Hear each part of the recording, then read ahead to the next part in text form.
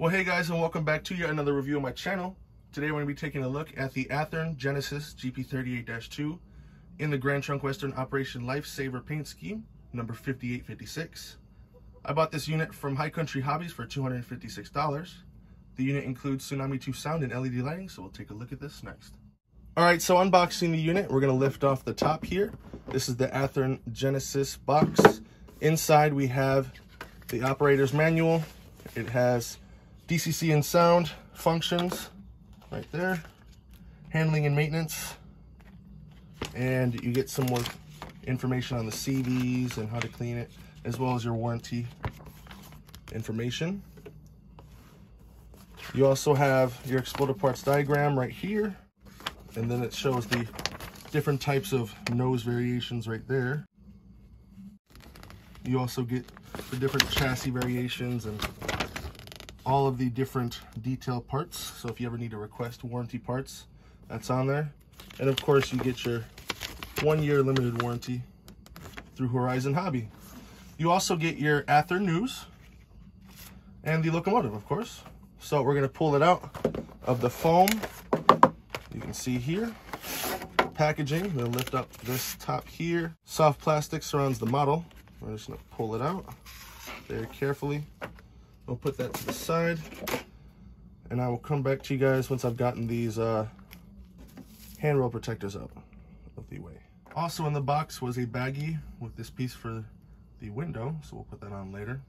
But taking a closer look at the model, you can see the plastic McHenry knuckle couplers here, a whole bunch of separately applied grabs, sand trailer hatch, headlight. I believe this is a P3 horn. You got your little antenna here. Look, listen, and live on the side, 5856, sunshades, or cab window sunshades. There's a whole bunch of little details on the front there, windshield wipers and whatnot.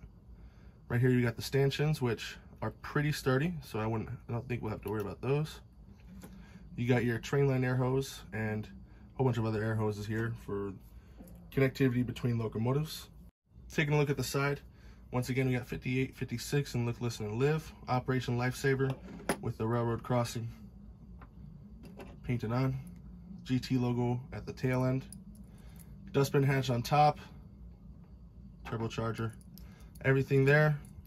You got your fuel tank, fuel safety cap, and everything there on the fuel tank, as well as your air compressor up here. And then you have these beautiful trucks. Then we'll get a closer look at that. Quite detailed. Remember, this unit's only $250.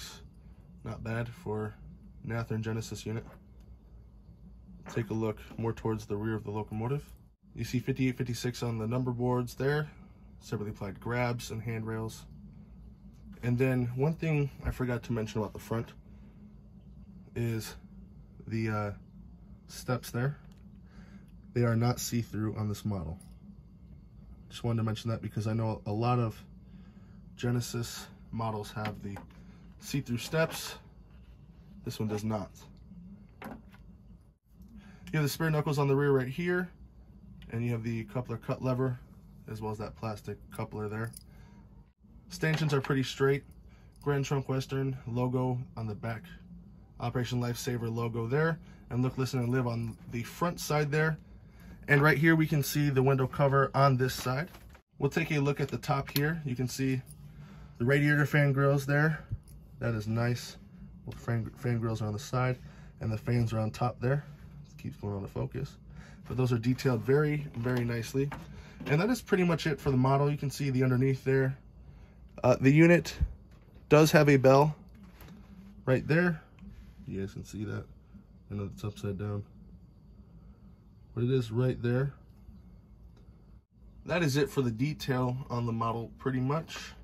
But I did want to mention one thing. Right here you can lift off the top there, and you can easily access your DCC and sound board and the wiring there.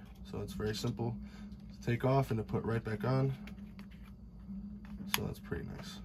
All right, taking a look at the coupler height, you can see the front is dead on.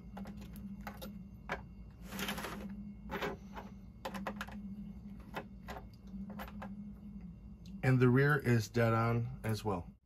All right, taking a look and seeing if the wheels are engaged, we can see that the front trucks are engaged and the rear truck is engaged as well. So with that being said, we'll take a look at the sounds quickly next.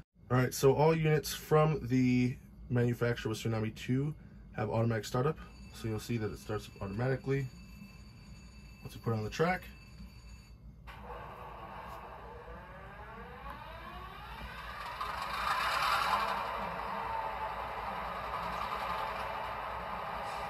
So there we have the beautiful EMD startup. All locomotives from the factory are set to address 3, so we're going to type in address 3. The headlight is F0, and the dimmer is 7, as well as the cab chatter there. This unit is not equipped with ditch lights because it is pre-ditch light era. F1 is the bell.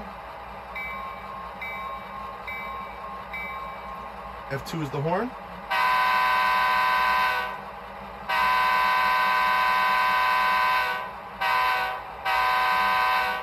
And F3 is the short horn. F6 is the antenna light. You can see it going up here. And I believe that is all for the lighting and the sounds.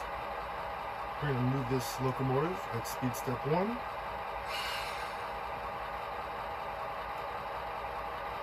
Two, 3, 4, 5, 6, 7, 8. You can hear while the locomotive moves that the clickety-clack also is engaged. Speed step 1,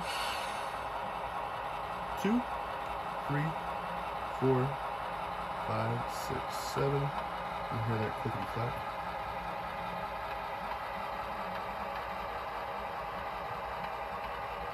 Stop it.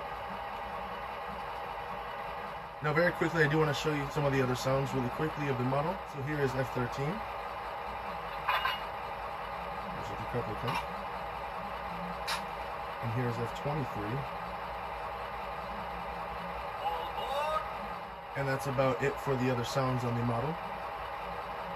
We will do a run-by next of this locomotive with a couple of cars. Thank you guys for watching this short but inclusive review of the Athearn Genesis GP38-2.